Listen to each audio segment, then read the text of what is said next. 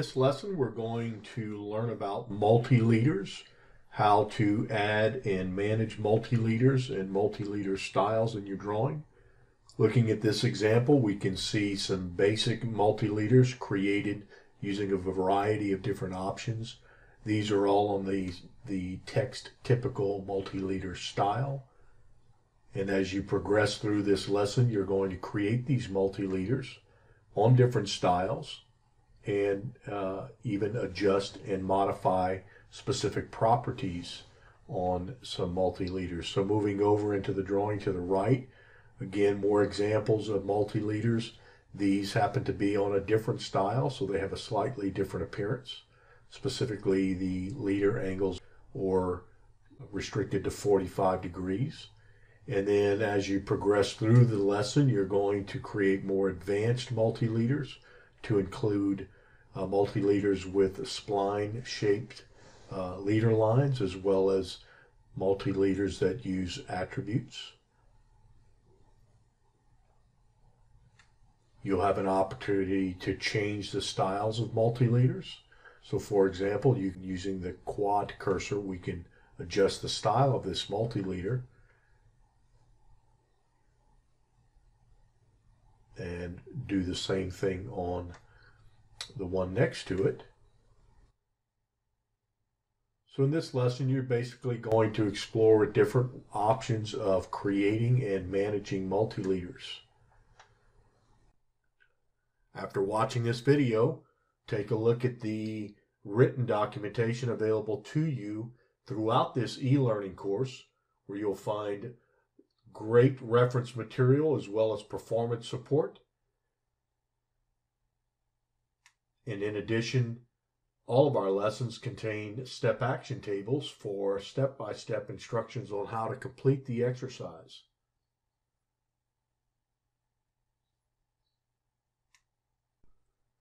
Okay, before we jump into the next lesson, let's go ahead and cover a quick tip on UI customization.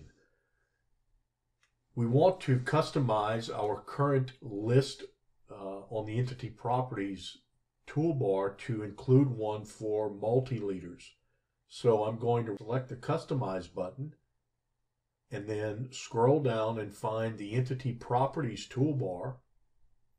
And you'll notice the color, line type, and line weight controls. Those represent what you currently see above the dialog box on that toolbar. Now, if we scroll down on the right side of the toolbar, we can select the mLeader style control and drag that up to the Entity Properties toolbar.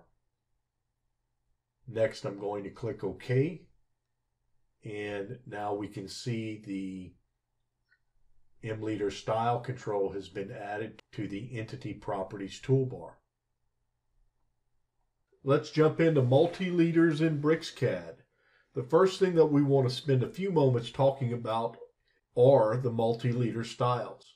So in the Drawing Explorer here, we can see we've got several multi-leader styles already created.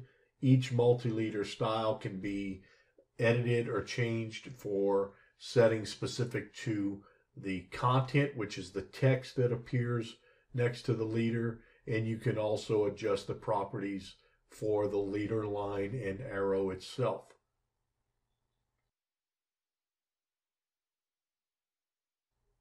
Moving back over to the grid area, we can make a leader style current by selecting the current column. So having done that, we're going to go ahead and create our first set of multi-leaders. Before doing so, I'm going to turn on my Dimensions toolbar for quicker access to the multi-leader command. I'm going to begin by selecting the multi-leader command and selecting a nearest point here, dragging to the next location for the leader, and then entering the text as required for the note. Left click in the drawing to complete the command, and then we'll repeat the command and select a different area on the drawing and essentially add the same type of note.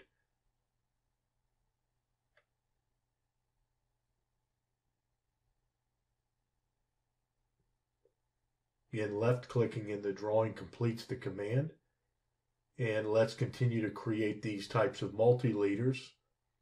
This time I'm going to use the leader landing first option. And now I'm going to select the point for my landing first, then select the point for the leader, followed by the content for the note, and again left click. So that's just a different option or an order in which the leaders can be created, switching back to the default leader arrowhead first option. We'll go ahead and add another standard note. Again, notice how we're back using that option, leader arrow first. Here I'm simply dragging to determine the width of my text or the content area of my note.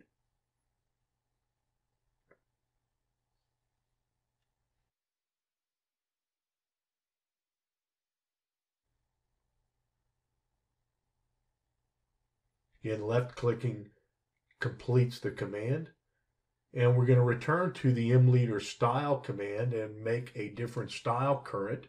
So the next leader style we want to make current is the text leader 45. And we're going to pan over to the right a bit and begin to create some additional leaders on this drawing. So selecting the multi-leader command again on the dimension toolbar. Now when I select the point, you'll notice that the leader line is restricted to 45-degree increments. So I'm going to click the second point for the leader and then enter in the text for the leader's content or leader note, and left click completes the command.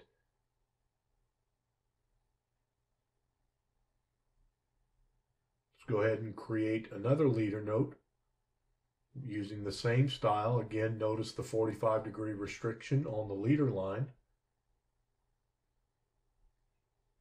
We'll enter the content for the note and again left click anywhere in the drawing window. We're going to return to the Drawing Explorer, and this time we'll make the text spline leader the current leader or multi-leader style. Moving into the right side of the drawing, we're going to start the leader command again. This time, as we define points for the spline, you simply left click various points in the drawing window, right click when done selecting points. Here we're going to enter the information for our leader note.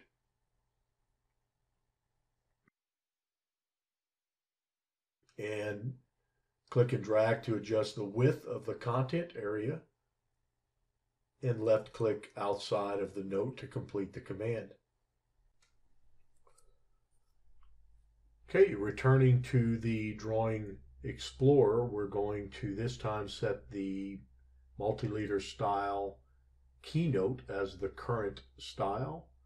Close the dialog box, and then we'll zoom in to the top right corner of the drawing and add yet another multi-leader. Notice the content area is ready to accept information for an attribute. In this case, the Edit Attributes dialog box appears, so I'm going to enter the value there. Now that dialog box appeared because my attdia system variable was currently set to 1 or on.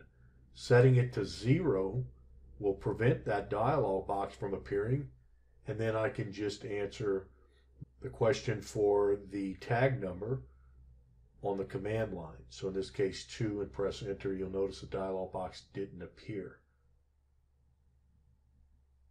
Next we'll create another one, this time making it a point to place the tag very close to the drawing. You'll notice that because of this proximity, the arrowhead was not drawn.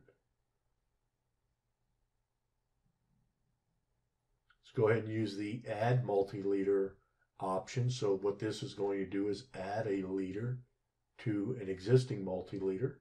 Select the points, then right click when you're done.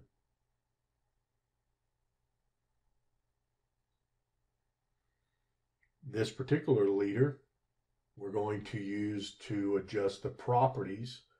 So if I scroll down and locate under right attachment, we want to set this to middle of bottom line, and you can then see the effect that it has had on the leader. So as we zoom into the content area of the leader, we can see that the location of the content or the note and how it aligns to the leader line has indeed changed from that property setting. One more leader we want to edit. This time we're going to change the arrowhead associated with this leader using the properties palette. I can simply select a different leader arrow for this particular multi-leader. We'll change it to dot, and you'll notice the effect it has immediately. This completes our lesson on multi-leaders in BricsCAD.